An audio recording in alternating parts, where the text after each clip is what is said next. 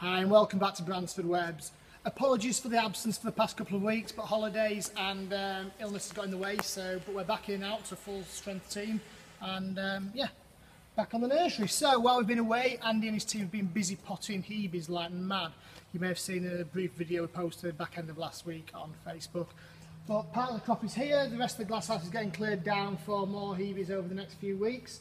Bed prep, but we've got Pink Pixie, Purple Pixie, all the magic colours ones down here as well, so those earlier potting ones, and as I say, it's potting like mad. The glass house next door is filling up with Hebes fast too.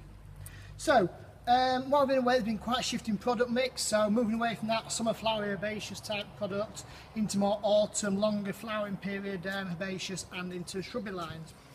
So one of the key lines we've put on over that period is our 3 litre seasonal shrub selection. Not easy to say.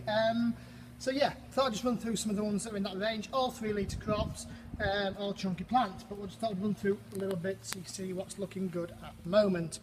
So while we're talking about Hebes, why not start off with one?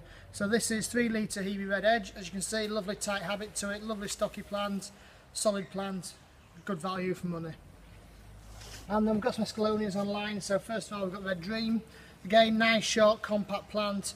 Some of these actually on the bed are starting to put a little bit of bud on them now as well, but great evergreen, great sort of structural plant for the border.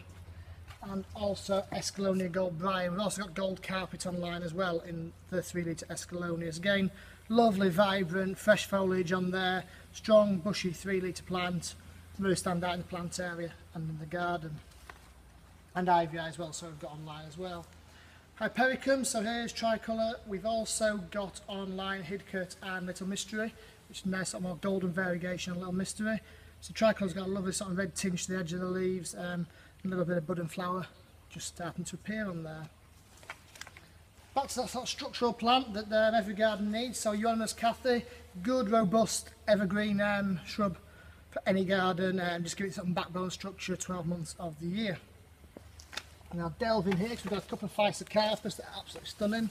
So first of all, we've got Lady in Red, that lovely sort of new growth with a red flush to it, just darkens off to a nice burgundy maroon colour as the leaf matures. And also we have got Gold Nanny, so that's got a nice bit of variegation in there, golden leaf, and yeah, a bit of bicolour on the flower as well. And last couple of things in the Autumn Magic range, I'll show you Sweet Berberis. So there's Harlequin again, nice 3 litre. Good number of breaks on there, and again as we get into the autumn months the colour is just going to intensify on the foliage there. It's that really bright scarlet red colour before the leaves drop later in the autumn. And also we have got some viburnums, just French white on the line at the moment. Macrophyllum's a couple of weeks away from being ready, but again good bushy 3 litre plant, good structural plant, and the fact that that'll flower all the way through the winter is great. It's a great garden plant to give you some colour through the duller months of the year.